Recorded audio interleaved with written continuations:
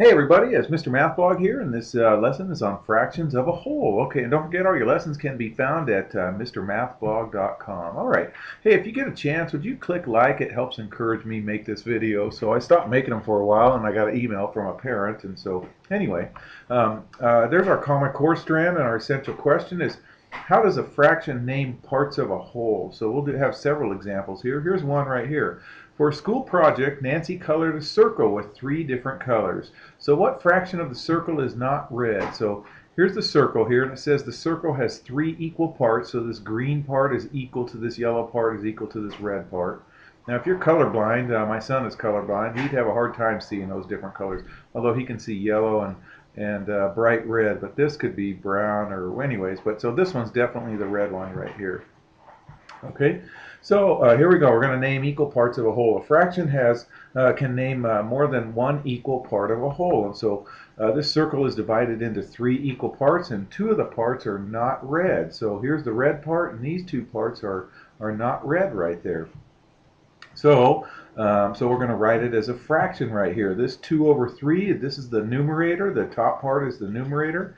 The bottom part is the denominator. And so there's 2 of the parts, this part and this part, that are not red. And there's 3 equal parts all together right here. Okay, so there's 3 equal parts. That's your bottom number.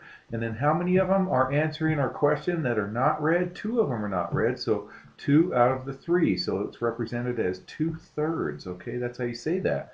2/3. All right, let me shrink that up. So like I said right there, it's red 2/3, or 2 parts out of 3 equal parts. Okay, so these 2 parts out of the 3 equal parts are not red. Okay, what part is red, you guys? There'd be 1/3, so 1/3 would be red. Okay, let's answer this. So blank of the circle is not red. 2/3 of the circle is not red. So we put the fraction in there, 2/3. Okay. All right, so here's a math idea. When all the parts are shaded, like this circle right here, then you get one whole shape is equal to all its parts. So it represents the whole number. And so in this part, all 3 out of the 3 are shaded, so 3 out of 3 equals the whole piece. So we'll learn later that any number over itself always equals 1 right here, okay? So here we have 3 out of 3 that are shaded. The numerator, which is the top number, tells you how many parts are being counted. The denominator, which is the bottom number, tells you how many equal parts are in the whole group. Okay, so the bottom number is the whole group, and the top number is how many that we're counting. Okay, so we can count equal parts, and we'll show you sixths here, such as 6, to make a whole. So right here, this we have 1 out of the 6 parts that are shaded right here. So this would be represented as 1/6. Okay, so this is 1/1/6 of a part. Okay, here's 2 1/6 of a part. Okay, 2 1/6 of a part is represented as 2/6 because 2 are shaded out of the 6 equal parts right here. Okay, remember the top number tells you how many of them are counting.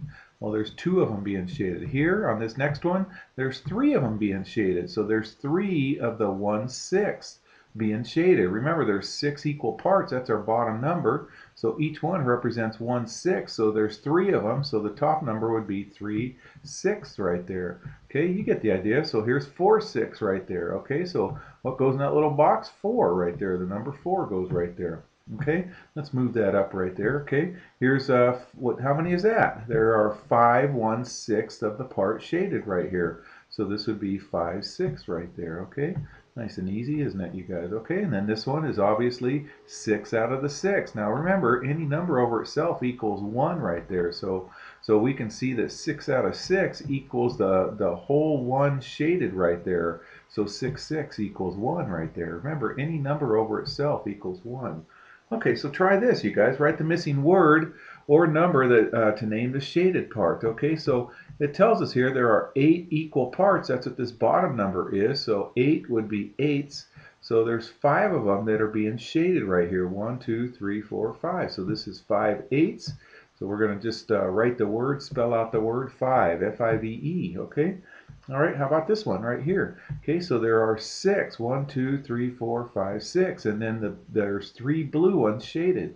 So we're counting 3 of them, so this is going to be 3/6. You guys remember how to spell 3? T-H-R-E-E. All right, and the last one, you guys, is this one here. This one has 4 equal pieces. Can you see the equal triangles right here? There are 4 of them right here, and they're all shaded. So this is going to be 4/4 right there, okay? So 4/4, remember 4/4, any number over itself equals 1, and this whole one figure is being shaded. It's cut up into 4 equal pieces, but all of them are being shaded. So it's 4/4, or it's equal to one whole piece right there. All right, you guys, I hope that makes sense. Take care.